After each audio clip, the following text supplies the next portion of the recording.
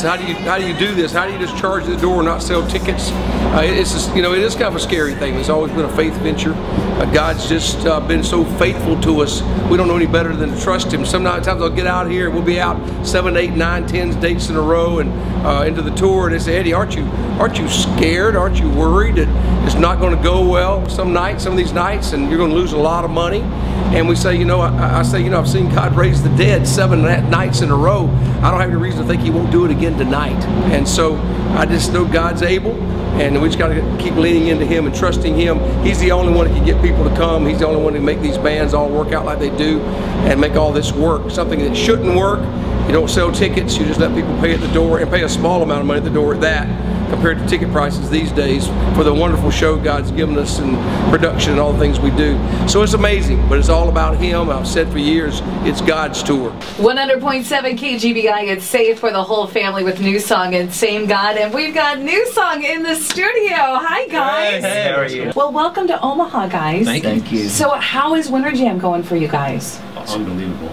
Yeah, it's going great. It's the biggest year ever.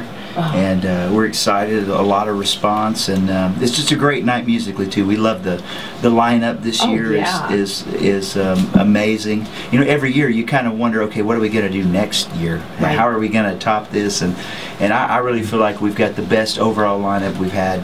Oh, it's amazing. Winter Jam. It's amazing. It's just hit after hit after hit from these people that you guys have got collaborating with you. I believe. Ken, you had a couple questions? Well, I was just going to say, we were talking just earlier, guys, about the worship set during Winter Jam this year, and we were talking a little bit about how just God is really moving through the worship set. And what are you guys seeing through that so far?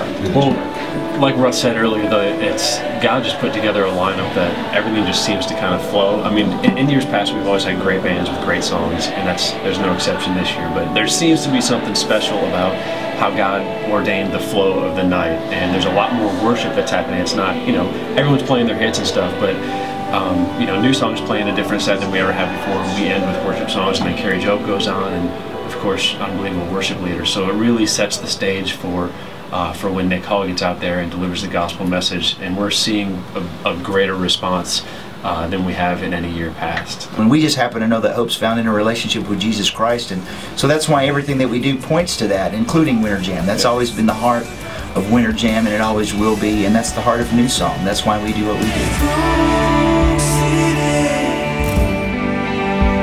I feel like God's telling us to, you know, get out there and keep it going.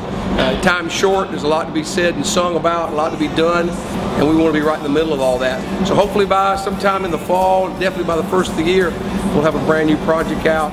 Hope God, I know God's going to bless us with it.